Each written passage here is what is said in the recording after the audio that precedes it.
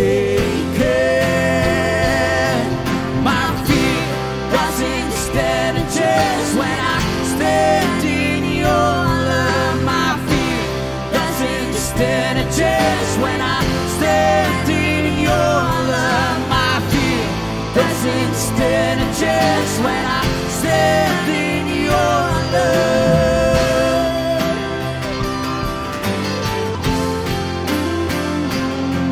There's power that can break off every chain. There's power that can empty out a grave. There's resurrection power that can save. There's power in your name. There's power in your name. There's power that can break off every chain. There's power that can empty out a grave. There's resurrection power that can save. There's power in your name. There's power in your name.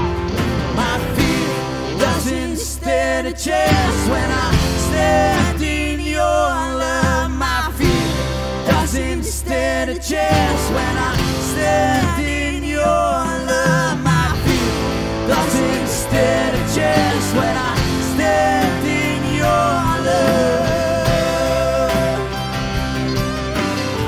My fear doesn't stand a chance when I stand in your love. My fear doesn't stand a chance when I stand in your love. My fear doesn't stand a chance when I stand in your love.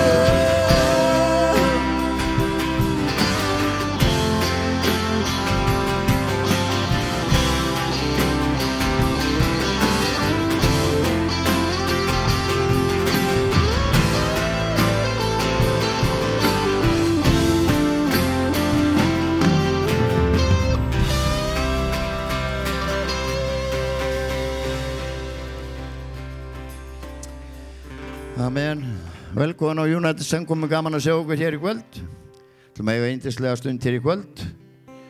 Hér ætluðu Þráin og Ísabel að vera með okkur í kvöld. Því miður þá fenguðu bæði COVID og eru bara töluvert veik og ætlum að biðja fyrir því og eftir. Fyrir utan það að það var senkun á vélinni þannig að þau hefðu aldrei náð. En við fengum hér eitt bolta í staðinn hér til þess að predika til okkar. Og Laufey Birgisdóttir ætlar að tala til okkur. Það verður spennandi. Heyra hvað Guð hefur lagt á henni á hjarta. En ég ætla aðeins að segja ykkur frá því að það verið að skipuleggja páskamót, bara til þess að taki það nú frá. Vegurinn og United það sameinast páskamót. Þannig að við skulum vera duglega að koma þangað. Það svona hefur verið gegnum árin í þessari kirkju, hafa verið páskamót alveg frá því að ég kom hérna inn held ég. Og það gott að vita þess, því það kannski ekki svo mikið að vera páska. Síðan það heitir Walk for Love Iceland, þið getur farið, nei, hvað heitir það? Ég sorry. Carry the Love Iceland, þið getur séð það á Facebook. Þeir eru með viðburð núna 17. og 18.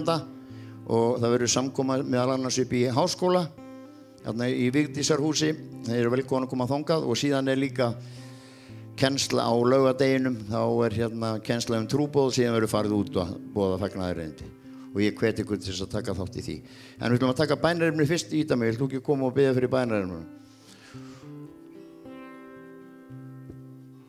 Amen. Herru, vil ég standa upp með mér og taka eina góða? Mér langar að það kom svo tíminn áðan í Stand in your love, að þegar við stöndum í hans ást, hans kærleika, hans föðurelsku, að þá kemst ekki óttinn að okkur. Og stundum erum við bara á einhverjum stað í lífinu að við þurfum bara að standa út úr óttanum. Og Guð gaf mér svona sýn þar sem að við tókum bara skref út úr óttanum og stundum þetta ekkert flóknara. Og hugsanir okkar og tilfinningar okkar flækja það mjög oft. Og kringumstæður okkar kannski eru bara að drekkja okkur og alls konar aðstæður í lífum okkar. En þegar við stöndum, tökum þetta skref inn í hans faðm að þá einhvern veginn verður það alltaf engu og maður fær að vera í hans kærleika og maður fær einhvern veginn þannig frið, maður getur andað þegar maður stendur í kærleikanum hans.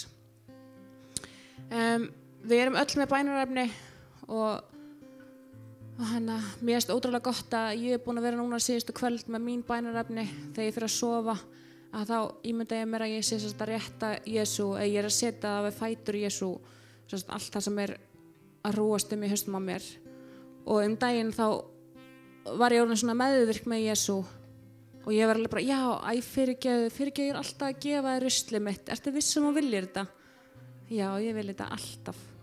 Ég bara ok, ég var alveg svona treg að sleppa bara ég ekki að taka þetta fyrir þig, ég ekki tekið allan 30% af þessu en hann vildi ekki, hann vildi fá allt og ég veit að hann vill gera það sama fyrir ykkur líka og stundum þarf maður bara að vera tilbúin að sleppa og maður þarf líka stundum að taka sénsinn að treysta hvað gerist ef ég fer með þetta til hans, hvað gerist þá ef ég bara sleppi, hvað gerist þá fyrir allt sem ég hef áhyggjur af, allt sem ég óttast, hvað gerist fyrir það? Allt fyrir einhvern veginn, allt fyrir á þann veg sem að við getum allan að treysta Guði fyrir. Oft ekki hlutirnir eins og við vilja að við séum, en við verðum að treysta honum og við getum bara að gefa honum okkar vilja, við getum ekki að gefa honum annarra manna vilja, því miður. Drottinn minn Jesús, við bjóðum þig velkomin að koma núna, Drottinn minn, í kringumstæður hjá sérhverjum að einum og við þökkum Drottinn minn fyrir að við höfum að passa Drottinn minn Jesús og við getum bara staðið út úr óttanum Drottinn minn og getum staðið inn í þína föður elsku Drottinn minn Jesús. Ég þakka þér fyrir að með þér er friðurinn, heilagi Faðir, með þér eru bænasvörin Drottinn minn, með þér eru svörin Drottinn minn og augun og eyrun og ég þakka þér fyrir að þú ert með þetta allt saman og þú horfir ofta á okkur og hugsar okkur leifir mér ekki bara að taka þetta, okkur leifir mér ekki að berjast þessa baráttu fyrir þig. Drottinn minn, ég bið fyrir sérhverjum að einu, Drottinn minn Jesús, ég bið að gefa sérhverjum að einu sem stendur inn í kvöld hugrekkið til þess að gefa þér ruslið, Drottinn minn Jesús. Drottinn minn Jesús, ég bið þig að hjálpa okkur að taka þetta skref. Ég bið að taka í burtu frá okkur meðvirkna og leyfa þér að eiga ruslið okkar, Drottinn minn Jesús. Og þakka þér fyrir að þú hefur hólf fyrir hvert og eitt, Drottinn minn, fyrir allar áhyggjur, fyrir allan ótta og allar reiði og ófyrirgefningu, Drottinn minn Jesús. Þú átt hólf og pláss fyrir þetta allt, Drottinn minn. Og ég þakka þér fyrir að við þurfum ekki að burðast með það, Drottinn minn, að við höfum eignast nýtt líf þegar við höfum komið til þín, Drottinn minn Jesús. Við leyfum þér að taka þetta allt saman í kvöld, Drottinn minn, og ég þökka þér fyrir að okkar sanni tilgangur að lifa með þér, Drottinn minn. Að lifa í þínum tilgang, Drottinn minn, og þinni lausn, heilagi Faðir. Ég þakka þér fyrir að þú ert að draga okkur öll nær þér, Drottinn minn, í kvöld. Og ég þakka þér fyrir að þú losar byrðarnar á okkur, Drottinn minn, af því að við tökum ákvörðun að gefa þér það. Í Jesú nafni ég bið að blessa kvöldu, Drottinn minn, og ég þakka þér fyrir áætlunina sem þú hefur fyrir lífið okkar. Takka fyrir áætlunina fyrir sérhvern og eitt sem stendur inni, Drottinn minn. Ég bið að koma núna heilarandi og mæta sérhverjum að einum og ég þakka þér, Drottinn minn, fyrir að þú ert alltaf að gera eitthvað nýtt, Drottinn minn Jesús, og þú hefur verið veg fyrir hvern og einn og köllum fyrir hvern og einn, Drottinn minn. Ég bið blessun yfir sérhvern og einn, Drottinn minn Jesús. Blessun í fjölskyldu, Drottinn minn. Ég bið að blessa heimili, Drottinn minn Jesús, og atvinnu, íbúðamál og fjárhag, Drottinn minn, hjá hverjum að einum sem stendur inni, Drottinn minn. Við gefum þér allt vald, Drottinn minn Jesús. Amen. Amen, yndislegt, takk fyrir þetta. Við erum duglega að biðja. En ég ætla að taka samskott, það er gott að gefa í Guðs ríki og við erum margt á döfinni og það er gott að við tökum höndu saman og greiða fyrir þeim sem þarf að greiða og Guð elskar glaðan gjafara og ég hef upplifað að fá að gefa í Guðs ríki eða gefa til fólks það er besta sem maður gerir. Þannig við ætlum að láta körfurnar ganga og síðan pósinn aftast fyrir þá sem vilja nota pósinn. Bara Guð blessi ykkur, Guð elskar ykkur fyrir það sem að þið eruð að gera og verðum til staða fyrir hvort annað. Ég fann það svo sterkt hérna í bæninni og nýtt á þann og það er kannski margir sem er að berjast hérna, eru hérna kannski í fyrsta skipti hér á Samkomu, hafa aldrei komið svona áður. Það er mikið herjað á kristna söfniði og ég hef aldrei verið eins mikið heiðraður og stoltur að vera í ykkur starfi eins og að vera í kristilegu starfi. Við hlustum ekki á svona kjaftaði og við erum bara stolt að því að tilheyra Jesú. Og það er yndislegt og ég segi það á hverju einasta horni. Og við viljum gera bara eitt hlut í þessu starfi, það er að elska fólkin í Guðs ríki. og það eina leiðin fyrir þennan heim í dag. Svo við skulum ekki láta þetta aftur okkur í því að koma hér á samkomur og lyfta upp nafni Jesú Krist og skammast okkar ekki fyrir það. Amen.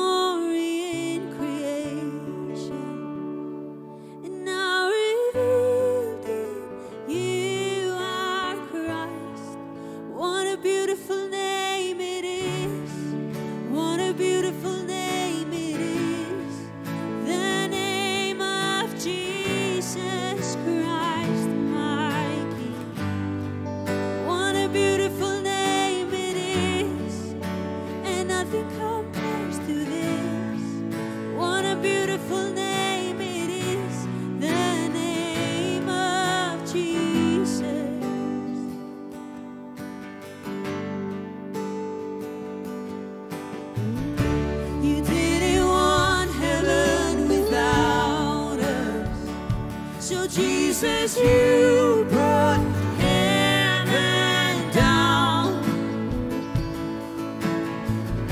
My sin was great, your love was greater. How I could separate us in love. What a wonderful name it is. What a wonderful name it is. The name of Jesus Christ, my King. What a wonderful name it is, and nothing compares to this. What a wonderful name.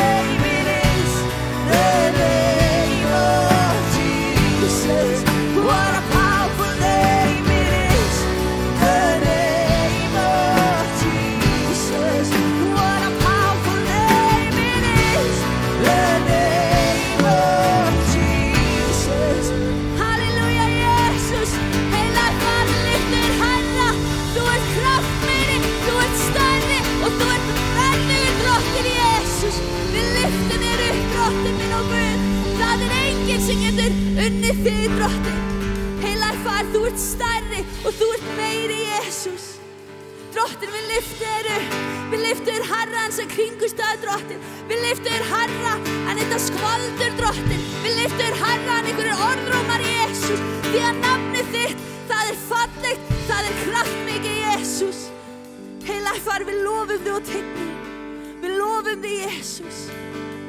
Þú ert stærri, Jesús, og þú ert meiri. Takk, Jesús.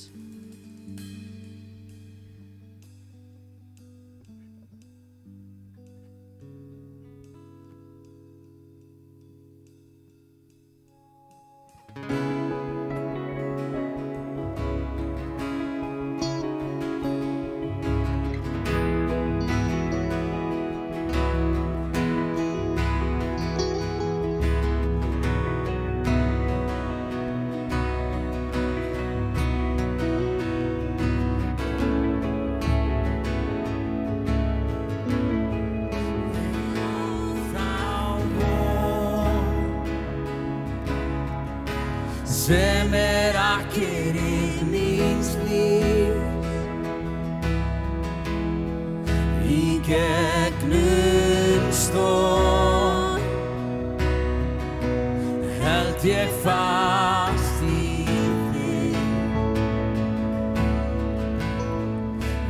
þinni ást. Allur ótti hverfur frá. Ég treysti þér með allt sem ég á. Loforð þín eru öll í krossins von. Þú gafst allt fyrir Jesú Krist þinn son. Þessi von mitt akkeri í dag. Minn Guð hér, hann breytist þig.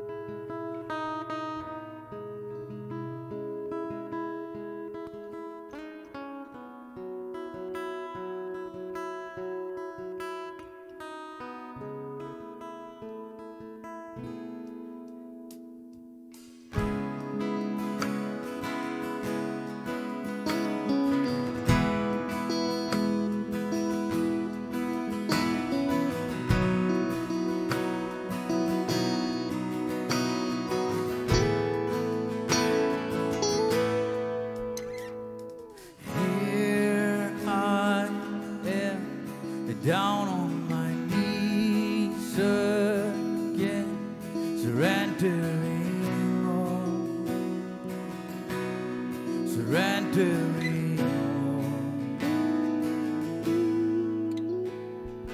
Find me here, Lord, as you draw me near. I'm desperate for you,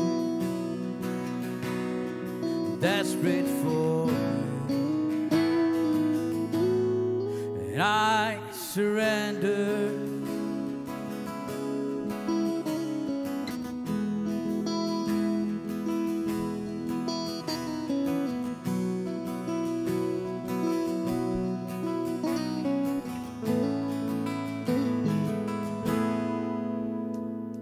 Drench my soul as mercy and grace unfold. I hunger and thirst, I hunger and thirst. With arms stretched wide, I know you hear my cry. Speak to me.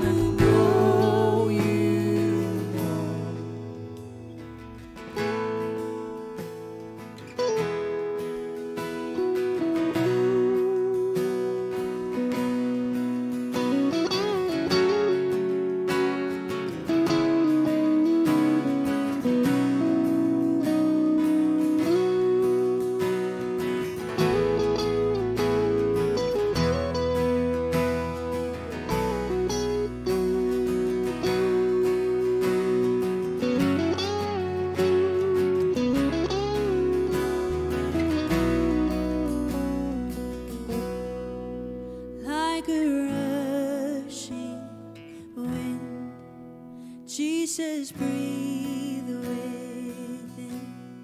Lord, have your way. Lord, have your way in me.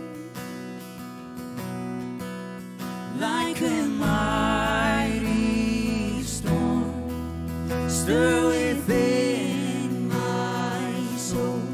Lord, have your way. Lord, have your way.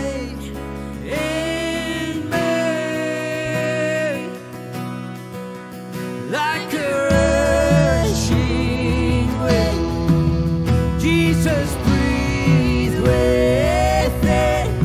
Lord, have your way. Lord, have your way in me.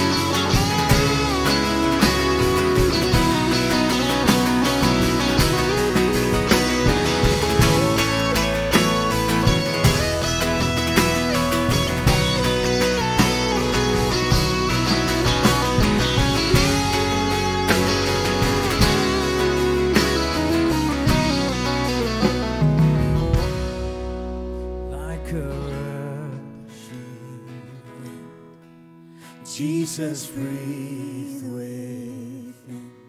Lord, have your way. Lord, have your way in me.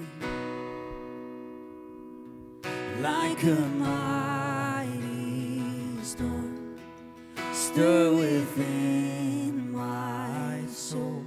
Lord, have your way. Lord, have your way in me. Lord, have your way. Lord, have your way in me. Lord, have your way. Lord, have your way in me. Mér langar svolítið að við syngjum hérna kafla aftur. Það er svo ofta sem við förum að reyna að stjórna aðstæðum að eigin krafti, með eigin hugmyndum, í staðan fyrir að segja Lord, Jesus, have your way. Bara drottinn taktu yfir. Af því það er besta mögulega útkoman kemur þegar hann er við stýrið. Leið og við fyrir að skipta okkur að þá bara getum við keyrt út í kant. Þannig að mér langar að við syngjum aftur. Lord, have your way. Lord, have your way. Jesus, taktu við stýrinu. Lord, have your way. Lord, have your way in me. Lord, have your way. Lord, have your way in me. Lord, have your way. Lord, have your way.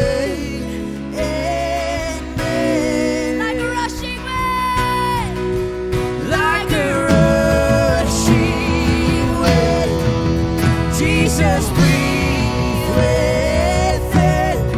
Lord, have your way. Lord, have your way in me. Like a mighty storm, stir within my soul. Lord, have your way. Lord, have your way.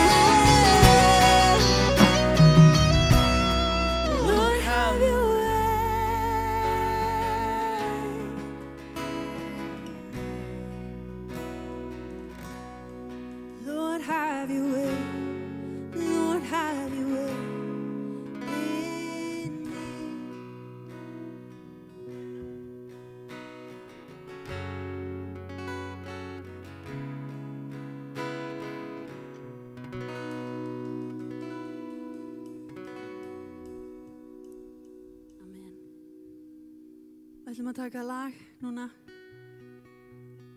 sem heitir á íslensku Aldrei er ég ein. eða Never Walk Alone. Og að þið sem haldið með Liverpool eða ekki með Liverpool þið kannski reyna að syngja samt með. Ég þurfti að rífast í trommuleikarinn til þess að fá að taka þetta lag. En þegar ég heyrði þetta lag fyrst fyrir nokkrum mánuðum þá greip það mig. Það var búið að vera svona kringumstæður þess að ég var bara búin að upplega mikla höfnun og bara svona, ég er bara ein. En þá kom þetta lag og það bara, já, ég er aldrei ein. Ég hef aldrei verið skilin eftir ein. Af því að Guð er alltaf með mér. Og við vorum á konumótum helgina sem að þetta lag var tekið og bara allar konurnar bara, wow, þarna er lagið. Mér langar svo að taka það í kvöld.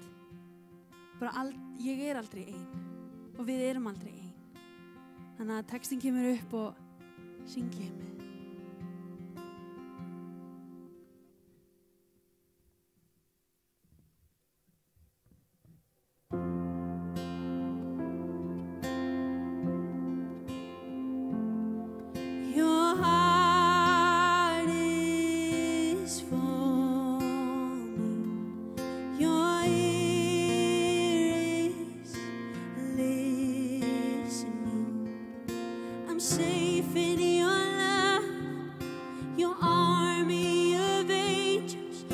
watch over me. You're always present. You're always with me. For all of my life, your favor has followed. You're my covering. I've never walked alone. I've never been abandoned. You are my inheritance. You are my strength and shield, and I have confidence. You go before me. You're my deliverer. I know I never walk alone.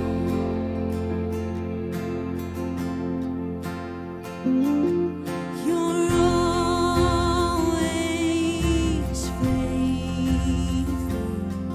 You're strong and able. I'm lifting my head. In you I find help. You're my providence. I have never walked alone. I've never been abandoned. You are my inheritance. You are my strength and shield, and I have confidence. You go before me. You're my deliverer. I know I never walk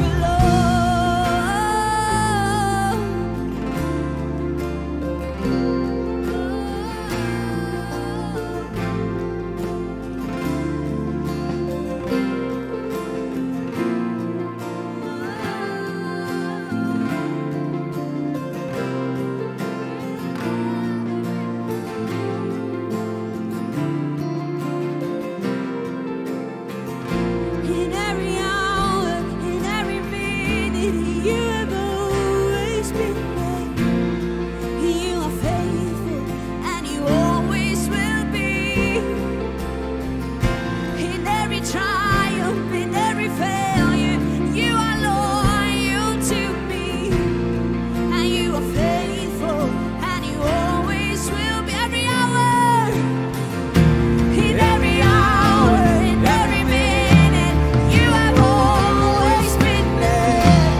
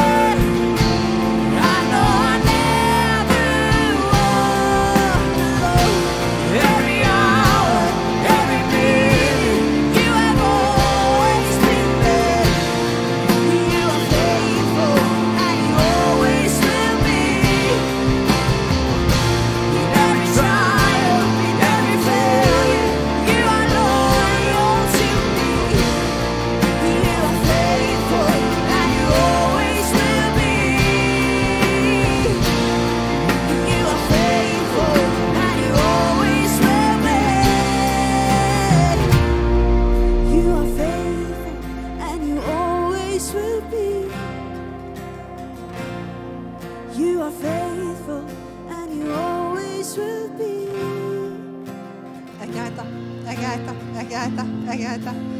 Hérna, að því ég að fara að predika, þá ætla ég aðeins að fá að stoppa ykkur, ekki hætta. Þessi texti, við ætlum að syngja hann út yfir Úkraínu. Við ætlum að standa upp og biðja. Ég var í Úkraínu fyrir 3 árum síðan vegna vinnu minnar í ABC Barnahjálp. Þá var mér boðið til Úkraínu að heimsækja barnaheimili og stofnun sem að hjálpa börnum í Úkraínu og mér var boðið inn á spítala þar og heimsótti fæðingadeild og barnaspítala og fór inn og var þarna í 2 vikur að hitta fólk sem að vinna á sama svið og ég.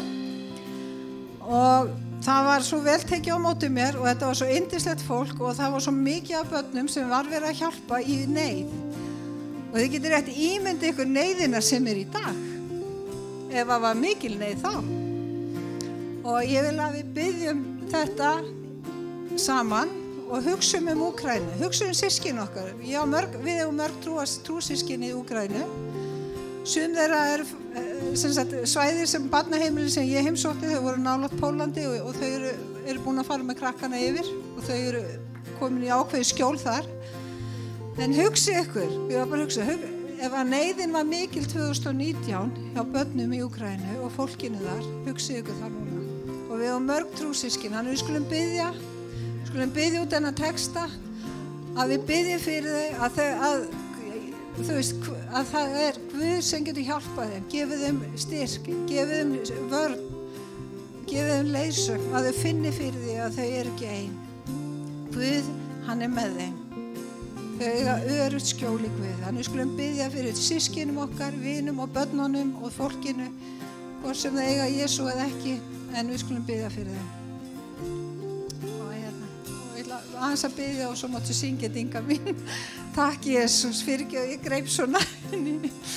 Drottin Guð, við bara komum fram fyrir því, drottin. Við komum hérna saman sem systkinahópur sem að elskum systkin okkar í Úkraínu og við biðjum drottin náð þína. Við biðjum drottin að þú bara umvefji þau. Við biðjum bara þitt blóð bara yfir fólkið og landið, við biðjum visku, við biðjum náð, við biðjum drottin að þeir sem að fara fyrir, ég biðjum bara örygg, skjól, ég bið drottin að þú gefir visku og þú hjálpir þeim og gefur þeim bara næmni hvenær þau að tala, hvenær þau að hörfa, hvenær þau að stíga fram. Drottin, við vitum ekki hvaða orð þau að tala eða hvar þau að stíga inn í, að þú veist það. Við biðjum Heilagi Andi að leiða bara fólkið sem þarna, fólkið sem stjórnar, fólkið sem í áhrifastöðum. Við bara biðjum fyrir þeim í Jesú nafni og við biðjum fyrir börnunum í Úkraínu, biðjum fyrir fjölskyldunum, mæðrunum, feður, afar, ömmur. Við biðjum fyrir þeim, drottin, í Jesú nafni. Við bara leggjum þau, drottin, við þína fætur. Við biðjum drottin náð og við biðjum bara bæna vendarni yfir í Jesú nafni. Amen. You are faithful and you always will be. You are faithful and you always will be. You are faithful and you always will be. I have never walked alone. I've never been abandoned. You are my inheritance. You are my strength and shield, and I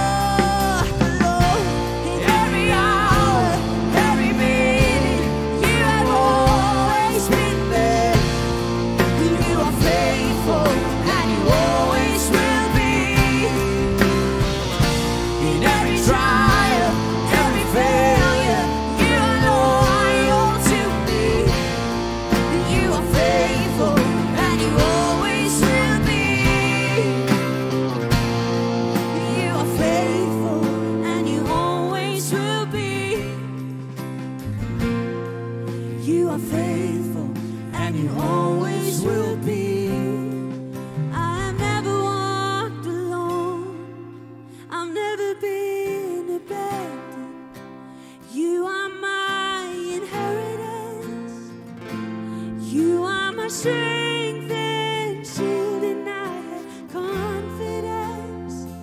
You go before me. You're my deliverer. I know I'll never walk alone. Tack Jesus. Halleluja.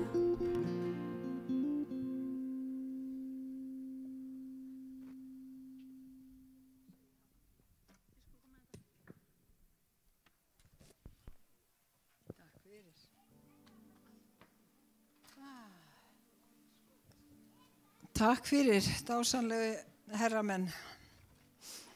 Og trommur og gítara og bassa og allt mögulegt. MS-trommi. Hvað sér? Takk fyrir þjónustu ykkar og þú Inga mín. Dásamlegu. Eins og venjulega þá klárar maður röddina sína áður maður fer á svið og þegar maður þarf að syngja með. En röddin þín í góðu lagi. Það er nú gott, þannig ef ég gefst upp þá bara klárar þú þetta. Hvað heitir þið? Lilja, svo fallegt nafn. Mér langar alltaf að heita Laufi Rós eða Laufi Lilja þegar ég var lítil. En ég heiti bara Laufi. En það er alveg nóg. Rétt Karin. Heyrðu, dásamlegt. Mér var eins og Óli sagði, mér var skúffað hérna inni í staðin fyrir þráin og það er nú engin smá skór að vill inn í. En ég hef nú áður þurft að fylgja eftir honum Þráni, skal ég segja ykkur. Við höfum nú starfað saman lengi. Heyrðu, Laufi heiti ég og meðal annars starfaði ég fyrir ABC Barnahjálp, búin að gera í mörg ár. Og ég er svona viku síðan, þá var ég að koma frá vinnuferð í Afríku, búin að vera dálítið lengi að vinna. Inga sagði ég var allt of lengi, mér fannst ég verið heila mánuð því það var svo mikið sem kom upp á. En mér langar svo að tala þegar Óli sendi mig skiló í gær, þá langar mig að tala heilagan anda. Þá við erum aldrei ein og einmitt þetta lag er dálítið gott. Það er dálítið gott. Og við þurfum alltaf á því að halda, sama í hvað hlutverki við erum, hvort og sem þú ert að ala upp unga barn eða Guð hjálpi þú ert að ala upp úling. Og í hjónabandi á vinnustað, ef þú ert að vinna bara einn, þá er rosalega gott að hafa heilagan anda, þá er maður aldrei alone sko. Eða vinna vinnu eins og ég, þar sem maður er að þvælast út allan heim og ekki beint á, ég er aldrei á svona túristastöðum. En ég vinn í fátækrahverfum og það sem við segjum á vondri íslensku í slömmunum. Og það gerist ýmislegt. En ég hef líka eins og ég var að segja ykkur, ég var í Úkraínu fyrir 2019 að heimsækja barnaheimili og kynna starfinu þar sem við vorum að styrkja sumar búðir fyrir börn sem voru mjög illa sett. Og þá fekk ég að kynnast þessari dásamlegu þjóð og Lúdmílu sem að fer fyrir þessu merkilega starfi úti. Þannig bara Guð blessi Úkraínu og hjálpi þeim á hverri mínútu, á hverri stundu, þessar vikur, mánuðir. Hugsa ykkur, tímana sem við lifum á, bara, vá, ótrúlega skrýtni tímar og merkilegir. En vá hvað er merkilegt að fá þetta tækifæri að taka á móti Jesú. Ég tók á móti Jesú fyrir 32 árum síðan eitthvað slís. Og minn bakgrunnur er, hann er ekki rósir og liljur. Og ég ætlaði aldrei að koma og stíga inn í kirkju. Ég var Siggi sem allir þekkja í kaffinu. Ég spurði hvað ég að tala, hann sagði talaði mótuhjóla áriðin. Ég var í sníklunum, ég var á mótuhjóli. Það var mikill uppreisn, mótuhjólatöfari. Þegar ég var ungkona og það sem að mér fannst síðasta sort var meðal annars kristið fólk. hafði mikla fordóma. Og aðalút af því að ég heyrði að kristi fólk tala það að sama hvað gerist þá leita það til Guðs. Ég bara, come on. Getur ekki treysta sjálfur? Ertu virkilega svo illa staddur og þarft að treysta á ósýnilegt í himninum? En svo komst ég náttúrulega að því að það ekkert ósýnilegt í himninum. Og því að ég komst líka að því að við erum sköpuð andi, sál og líkami. Og við verðum ekki heil fyrir en þetta fungerar allt saman. Og andi okkar, hann var skapaður af Guði svo við getum haft samband við hann og tekið á mótunum og slis. Og líkaminn okkar og sálinn, þau eru með alveg forritað prógram, bara, þú veist þið, bara dansa. Og ég læri svo flott í Afríku, ég var alltaf að dansa. Afríski dansar, geggjaðir. Þannig ég læri það, þau trúðu ekki ég var 55 ára, en það var ég líka daginn eftir, ég var alveg bara svona, sko. Við dansum í 3 klukkutíma, við vorum að kenna með afríska dansa á heimavistinni. Það var bara gaman. Komst að því að líkaminn forritaður í ákveði, hann á sitt upphaf og endir. En það ekki andinn. Andinn okkar á ekki upphaf eða endis. Við erum ekki upptekin af því hversu gömul við verðum. Þótt að líkaminn sé þannig. En ástæðan, svona kannski ein aðal ástæðan fyrir, finnst mér, eða dýrmætasta við að eiga heilagan anda, það það út af því að hann segir okkur við að tilbiðja Guð í anda og sannleika. Og það svo dásanlegt að geta tilbiðið og í lofgjörð og svona, í anda og sannleika. Og þá erum við í heilugum anda.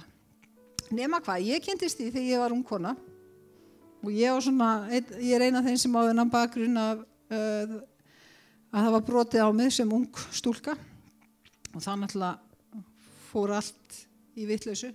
Líkaminn bognaði og sálinn krumpaðist og mér upplifði svona eins og andi minn var bara lokaður. Þannig að það var svona reiði og ég var alltaf í vörn og alltaf að passa mig á fólki, sérstaklega karlmönnum.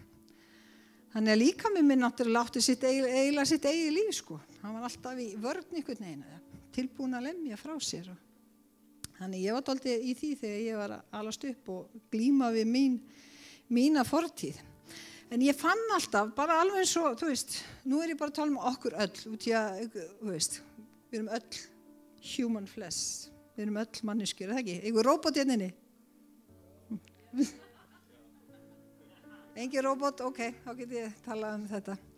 Það sést, ég fann það og við finnum þegar það eitthvað svona bara, býtu, það vantar eitthvað. Hvaða forvitni þetta hérna, þú veist, hvaða forvitni þetta? Það líkaminn, það sál og svo eitthvað hérna innra með mér sem svo forvitið og alltaf reyna að finna eitthvað sem að ég veit ekki hvað hefur verið að leita. Það verður svona eins og ratar. Hvar á ég að tengja, eins og innstunga, hvar á ég að stinga mér í samband? Og ég náttúrulega fór ég að stinga í samband ykkur að steina og svo fór ég á miðilsfundi og svo amma mín, ég átti 2 ömmur, önnur var sem sagt miðill og var hérna mikið í andlegum málefnum og talaði við anda og svoleiðis, hinn var gegnum frelsuð. Þetta var ágætis jafnvægi eða ójafnvægi. Nema hvað ég sótti meira í Laufömmu sem að ég skýrði höfuð á og hún var að kenna mér að spá í spil og sjá og upplifa og finna og svona og ég var alltaf með hennan anda og alltaf bara já, ok, þá fórum við að spá í spil og ég var svona, jú, það er eitthvað þarna og svo fór hún að sýna mér eitthvað, að fara á okkur að fundi og ég já, það er eitthvað þarna og fann eitthvað bragð eða fann eitthvað var í gangi og eitthvað tengingu inn í andanum og því við erum andi, sál og líkami og ég gat ekkert bara, maður getur einhvern veginn ekki hunsað það. Mörg okkar að viðurkenna það kannski að ég sé ekki neitt þótt í réttu upp hendi en við mörg okkar fundið það ekki áður en við frelsuðum að það var eitthvað spurning innra með okkur eða það var eitthvað svona löngun að leita í eitthvað og ég leitaði í alls konar og gerði alls konar sem var ekki mjög gott og nema hvað þegar ég ákveði síðan ég alveg bara í tómu tjóni og ég er búin að segja ykkur þetta hérna, þið sem er búin að vera hérna í ykkur ár, þekki söguna mína. Og ég var í tómu tjóni og var að tala við ömmu og ég var hægt að geta sofið og ég var eina nóttina, ég var svo ógeðslega reiði, ég var svona að plana hvernig ég ætti að hefna mín. Alveg bara reiðin í mér. Og allt í einu kom svona hugsun bara, farðu með faðirvorið og ég bara, faðirvorið, hvernig var þetta faðirvorið? Amma Guðbjörg hafði kennt mér að ég segja lítil. Þannig ég stökk fram, og ég vissi ég ætti biblíu, en svo kom það í ljós að þetta var ekkert biblíu, þetta var sálmabókin sem ég fekk því ég fermdist, ég vissi nú ekki betur en að biblíu var svona lítil. En ég fletti og fann faðirvorið og las faðirvorið og fann eitthvað svona bara, og ég sofnaði. Og þetta gerist nokkuð kvöld, þannig að ég segi Laufi ömmu frá þessu sem var alveg, náttúrulega bara kafi í kukli, sko. Og ég segi þetta út því að við vorum oft að spá í spil og kveikja á reykjelsi og svona. Þannig við þekktumst vel, töluðum sama tungumál. Hún alveg, já, heyrðu, ég veit að það er eitthvað fólk í mjóttinni sem er í ykkur sem andlegu málum, en ekki bara fara þangað. Ég er bara, jú, afi átti trappan. Og við förum á trappanum, úr Grjótaþorpinu, niður í Mjót. Og ég voða spennt maður, ég er bara, hvað ætli að verði þessi miðillinn eða hinn miðillinn eða hver ætli verði. Svo kom ég upp stigann og það var bara einhver samkomuverður sem tók á móti mér og velkomin á samkomu. Og ég bara, nei, ég trúi ekki, ég er komin inn með svona lúser og hjálpi mér. En út af því amma og afi voru með mér, þá hugsaði bara, amma hefur gott að þessu. Ég sitt samkomuna. Þannig ég settist og ég var alveg bara, fólk að lyfta upp höndum og vakka sér og ég var alveg bara, Guð minn góður. Ef það verið snjallsímar þá hefði ég alveg kling. Mér fannst þetta stórbilalið.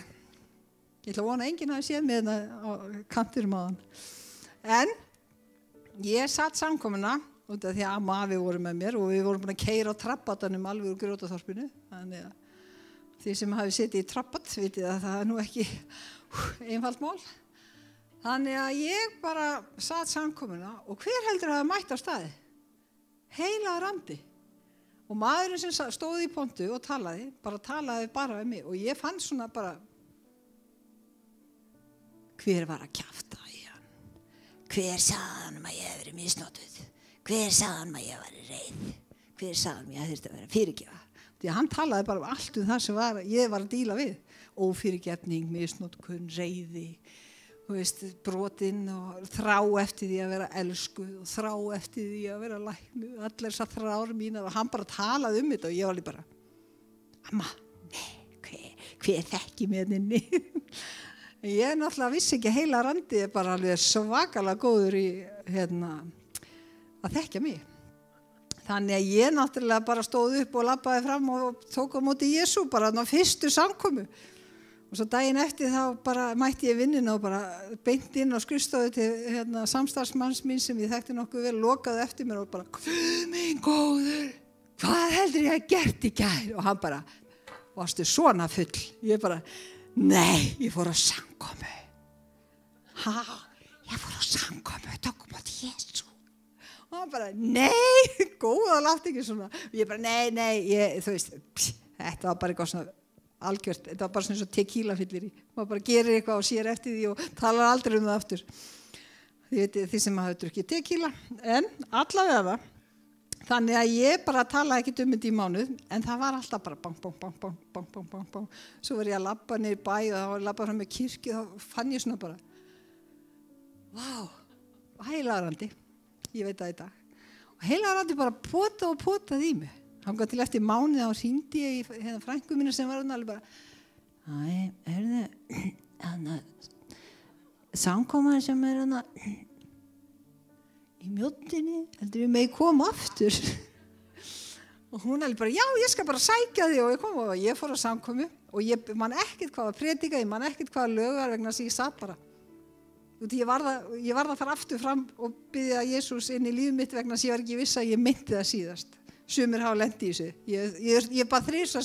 Svo fór ég í krossin mánuði seinna til að vera alveg vissum vegna þess að þar vissi ég að maður kæmist ekki upp með neitt kjaftaði.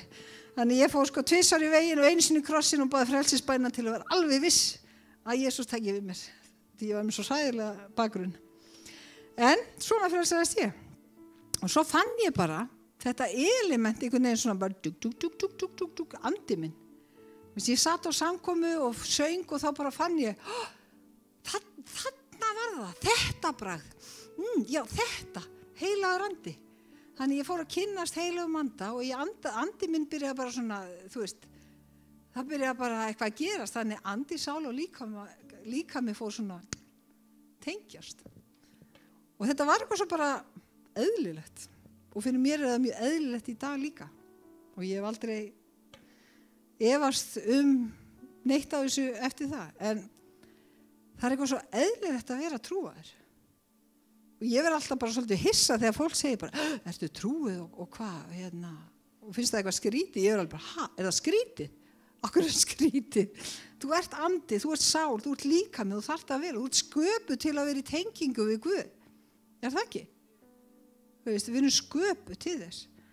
Og hérna, ég var búin að skrifa hérna til dæmis eins og gott dæmi útvarp eða GSM-síma og ég get líka sagt ykkur með GSM-síma. Nú ger ég það fyrir reglu. Leið og ég kem inn í eitthvað land, þá kaupi ég með SIM-kort. Þannig að annars síminn minn bara myndavél. Og þegar ég kom til Kenya núna fyrir mánuði síðan, þá byrjaði að kaupa með SIM-kort. Þannig að ég geti nota símann. Og líka, þú veist, ég þurfti stundum að fara með Uber, það fylgist ég með alveg, er hann örugglega að fara með mér í réttan stað? Þú veist, það fyrir að þegar maður er bara með síma, ég get ekki mynd, þú veist. Og svo get ég hugsað, ok, ég veit repin eða rændi eitthvað, þá allan eiga þau síðustu mynda mér. Þú veist, en mér er betra að vera með SMS. Og ég vil vera nettengt. Þú veist, annars er síminn bara myndavél og ég get skrifað eitthvað í nóturnar mínar. En þegar maður kom með SIM-kortið, þá gæti ég tala við Ingu Maríu og gæti ég sendt hjörtu til mannsins míns og segja honum ég sakna þín og svo gæti ég tala við mömmu og segja það er allt í lagi með mig mamma mín, ég er allt í lagi, ég er ekki með magapínu, ég er ekki margar flugur búin að býta mig og það er bara allt annað líf. Að geta verið í samskiptum við ástvini sína, eitthvað sem elskar mann, hinum megin og hnettinum. Hann er eins með heilagan anda, geta verið í samband við heilagan anda sem elskar mig í tætlur. Í staðan fyrir að vera bara með bara líkama sem að, já, ég get ekki mynda á honum. En þegar heilagur andi tengdur, það er einhvern veginn bara, þá fæ ég heyra á hverjum degi, stundum þegar ég vakna, þá heyri ég bara, elska þig. Þú skiptir máli lögum minn. Við erum vinis. Þú veist, stundum finnst mér bara svona að fá svona klapp og knús. Og það er rosalega gott. Hérna, ég ætla að segja ykkur líka hvað meira. Að þegar, hvað var það?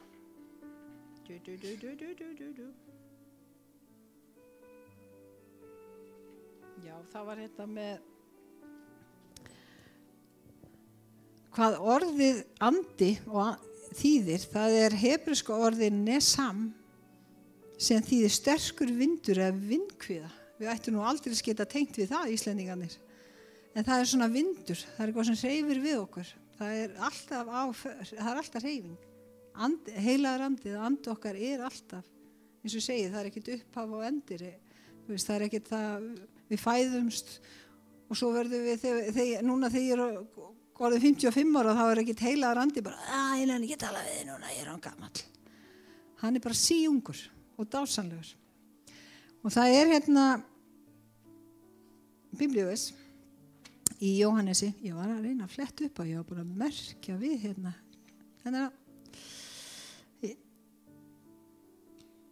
að sko það stundum tala faðir, sonur og heilagur andi, en það er ekki út af því að heilagur andi er sístur eða eitthvað bara, þú veist, hann er síðast í röðinni, hann er bara sá sem við kynntum síðast. Við kynntumst föðurnum, svo kynntumst við synunum og svo kynntumst við heilagum anda. En þeir eru þríeinn Guð. Þannig að við þurfum svolítið að, þú veist, hann er ekki bara síðastur. En Jesús sagði í Jóhannesi, en nú fer ég til hans sem sendi mig og enginn spyr mig, hvert fer þú? En hryggð hefur fyllt hjarta í þar að því ég sagði þið þetta, en ég segi þið sannleikan. Það er yður til góðs að ég fari burt, því ef ég fer ekki, kemur hjálparinn ekki til ykkar. En ef ég fer, sendi ég hann til yðar. Þegar hann kemur mun hann sanna heiminum hvað synd og réttlæti og dómur. Syndin að þeir trúðu ekki á mig. Réttlæti að ég fer til föðursins og þeir sjáum mig ekki lengur. Og dómurinn að höfðingi þessa heims dæmdur. En hef ég margt að segja yður, en þér getið ekki skilið það nú. En þegar andi sannleikans kemur, mun hann leiða yður í allan sannleikan. Það sem hann segir yður hefur hann ekki frá sjálfum sér, heldur mun hann segja yður það sem hann heyrir og kunngeri yður þar sem koma á.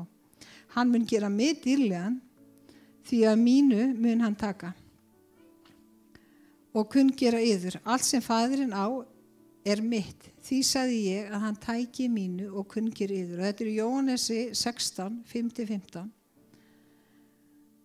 Og það mikilvægt fyrir okkur að vita það að þegar Jesús fór þá sendi hann heilagan anda og það fyrir okkur til að bæði geta verið í samskiptum og talað en það ekki, þú veist, heilagur andi var líka í Gamla testamentinu, hann var það líka og við sjáum það alveg, getum lesað í gegnum með Davíð og fleiri skemmtilegum karakterum en í Nýja testamentinu þegar Jesús fór þá bara, þú veist, þetta fyrir okkur öll. Þannig að það eiginlega svona megin munurinn á Gamla og Nýja að í Nýja testamentinu þá það fyrir okkur öll að taka við og við getum öll tekið við heilagum anda. Hann í boði fyrir okkur öll. Mér finnst það gott bara svona til að halda áfram að tala eins og ég nú voðalega einföld manneskja. Mér finnst það gaman að tala börn og þið öll börn Guðs, þannig bara verið róleg. En þetta með andar, sál og líkama, ég til dæmis þegar ég var búin að vera í 9 daga að vinna í fátækrahverfunum í Kenía og búin að vera mikið, já, svona þetta var rosalega erfið ferð að mörgu leyti og ýmislegt sem gerðist. En þegar ég var búin að vinna í 9 daga og við lögðum á stað klukkan 5 morgunin frá gistiheimilinu sem við vorum og áttum að mæta í flug klukkan 8, svo gerast hlutir. Alls konar hlutir sem gerðust allavega við mistum af fluginu eða semst við þurftum bara að segja því ok, við erum ekki að fara að taka þetta flug og dagurinn var mjög töff.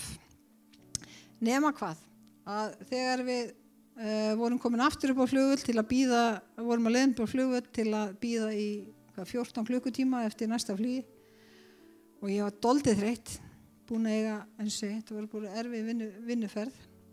Og við vorum að leiðinni til Úganda í aðra eins ferð og eiginlega bara ennþá erfiðari ferð til norður Úganda alveg upp við Súdan. Og ég var bara, ok, ég bara doldið þreytt. Og rúminu voru alls konar sem ég svafa. Þannig að ég sagði bara, þú veist, við sama, ég sagði bara, heyrðu, getum við ekki bara bóka okkur einhvers stað, getum við ekki farið inn á flugvallarhótel? Og þar oft svona spa og þú veist, maður getur setið í lobbyinu allavega og fengið gott kaffi. Þannig við bara fórum á næsta flugvallarhótel upp á flugvelli í Nairobi og ég alveg bara var búin að googla það spa á hótelinu. Þannig ég alveg bara upp á spa og ég segi góð daginn, get ég pantað svona nudd og andlis og hvað get ég pantað? Og ég pantaði með heilnudd og andlisbað og fór í sundlaugina og fór í líkansræktina og var bara í 3 tíma að leika mér og lagðist út af og bara, ég átti það skilið. Inga segir það. Inga, var það ekki? En rosalega var það gott fyrir líkama minn. Og líkama minn bara, hvað það geggjað. Hún alveg svona nuddaði mig með óljum og setti á mig alls konar krem og svo fór ég í bað og þvoði mig með sjampo og næringu. Og ég veit að eitthvað finnst þetta lítið, eða þetta var geggjað þarna. Og þetta var bara meira háttar og líkami minn, hann var alveg bara svona, hvað þetta geggjað. Og ég var með svona hnúta komin eftir að sofa á lélugu rúmi og svona, þannig að hún nuddaði hnútana í burtu og ég fann hvernig blóðflæði byrja að streyma og flæða og allt þetta.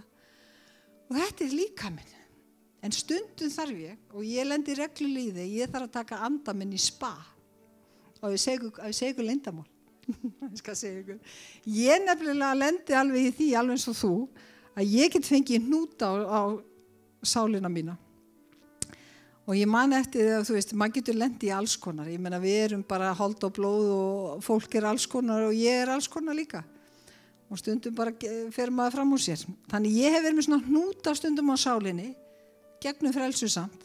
og ég finn bara að það bara allt frosið, ég bara get ekki grátið, ég reið eða þú veist, ég þarf að fyrirgefa og eitthvað og þú veist, það koma svona móment í lífinu og ég man að þegar þú veist, ég man þegar pabbi dó og það var dálítið erfitt og sjokkirandi og stutt veikindi og svo bara dó pabbi eftir 3 mánuði og ég var bara búin að vera stíf og bara hjálpa mömmu í gegnum það og bara ég ætla að standa mig og biðja og svo gerðist ekkert og þetta var bara dálítið erfitt og svo bara jarðarförin og pabbi jarðaður og föstudegi minni mig og svo samkoma hérna í veginum á sunnudeginum og ég bara búin að fara svolítið í gegnum þessa mánuði, þú veist, ég var með 2 börn á heimilinu, unglinga sem var mjög erfitt og ég var sterk fyrir þau og var sterk fyrir mömmu og fyrir pappa og ég var sterk svona fyrir alláti, ég var nú trúuð, þannig maður var nú að standa sig líka.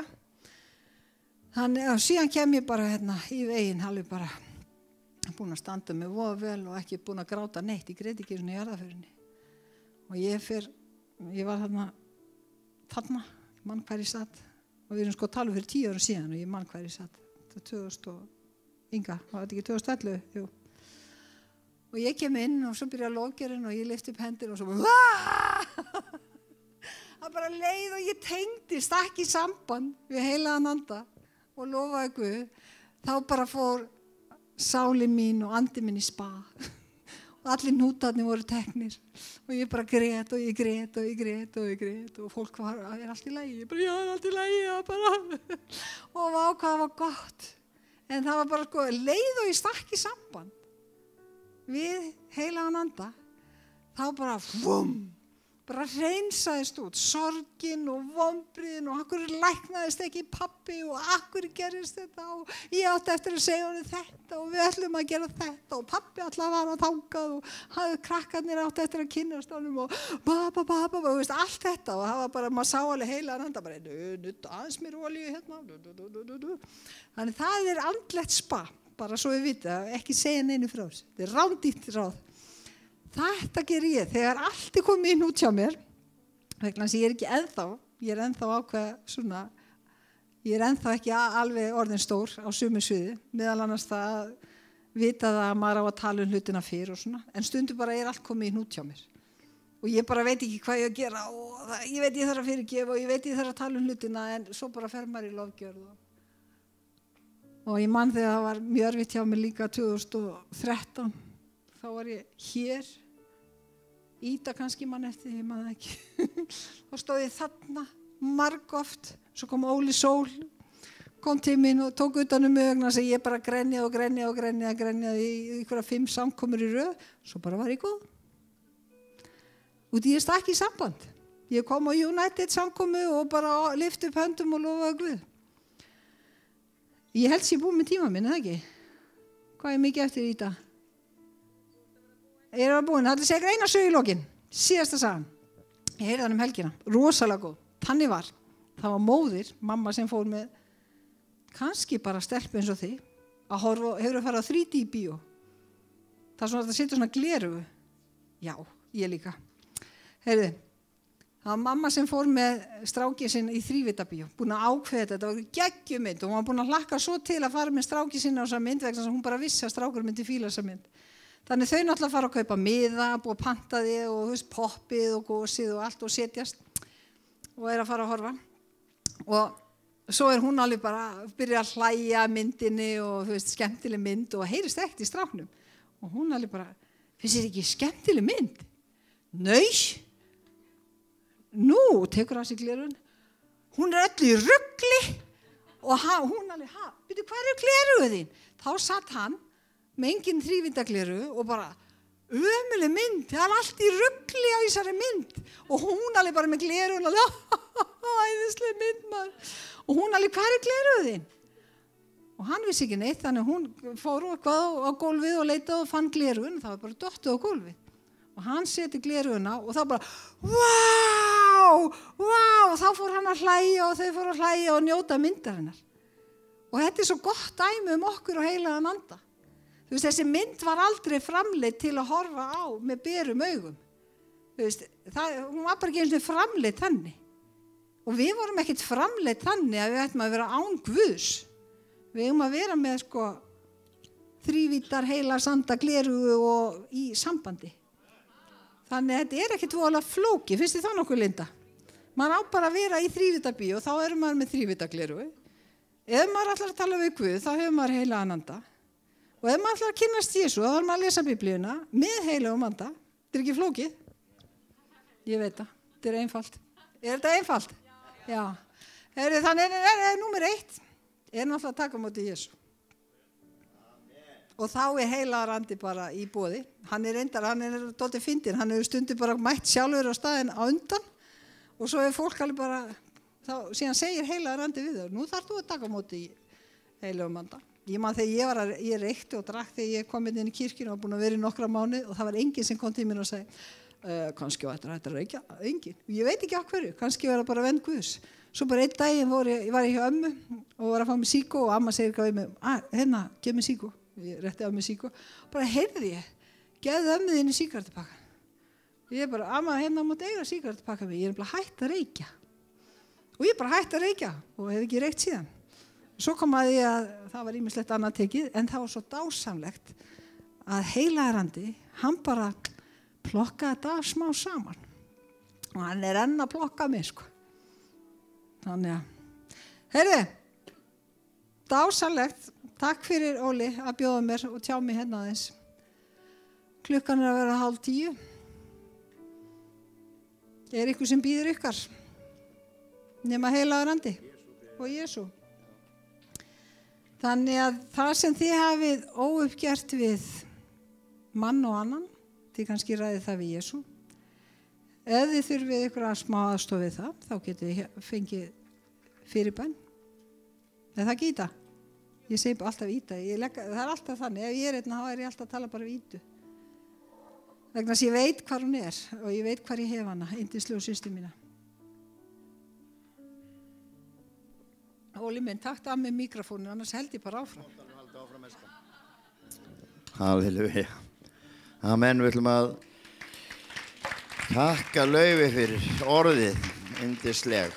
Hún hefur verið svo ótrúlega trúföst í þetta starf og lána okkur og framleiti hérna hann Ingu fyrir okkur og við erum þakklátt fyrir það þó ekki bara það sko en yndisleg og takk fyrir þetta en hérna við ætlum að bjóða fram til fyrirbæna og ef þú ert hér í kvöld og hefur ekki tekið á móti Jesú Kristin í lífið þitt eins og hún var að segja hún Laufey að ekki labba hérna út á þess að gera það. Veistu það að morgun getur orðið og seint. Þannig það nú. Ef við ekki rísa á fætur og hérna, ekki fá fyrirbiðjendur hérna fram. Halleluja, Faðir mig bara lofa þér og þakka þér fyrir nærveru þína, þakka þér fyrir þinn heilaga anda, Drottinn, sem við erum búin að tala svo mikið núna í kvöld, Drottinn. Og ég beiði þið heilagur andur að koma núna og snerta við fólki hér í kvöld, Drottinn, fólk sem hefur komið þér inn, leitandi, Drottinn, fólk sem kannski þekkir þig ekki. Og ég beiði Faðir minn að þú mun koma inn núna, Drottinn, og snerti við hjartaði þeirra. Faðir minn, ég beiði að koma inn í kringumstæði fólk sem að berjast við ótta og kvíða. Ég beiði Drottinn að gefa okkur kjark og þor til að stíga fram, Drottinn, og taka á móti því sem þú hefur fyrir okkur, lækningu laust, Drottinn. Við þökkum fyrir fyrirbiðjendana sem hér í kvöld, Drottinn, þökkum fyrir trúnað og við þökkum fyrir, Drottinn, að þú mun tala til þeirra, Drottinn, gefa orð inn í kringumstæður einstaklinga sem biðið fyrir. Og við kvöldum sérstaklega blessun yfir Drottinn fyrir bænina hér í kvöld í Jesú nafni. Amen. Endilega komið þið fram og takið á móti því sem Guð hefur fyrir okkur. Við veitum að Guð talar. Þegar við byggjum til hans að þá svarar hann. Og stundum getur við erfitt að heyra. Þess vegna er gott að koma fram og láta biðja fyrir sér. Og þá færðu orð frá Guði inn í kringumstæður í þínu lífi. Svo endilega komið hérna fram. Það er algjör trúnaður í fyrirbæninu hér og hér biður eingöngu fólk sem merki á sér hér fyrirbiðjendur. Biður okkur að virða það, elsku vinir. Svo næsta mánudag þá ætlar hann Vigfús að tala til okkar og hvet ykkur til að koma og taka með okkur gesti næsta mánudag. Amen.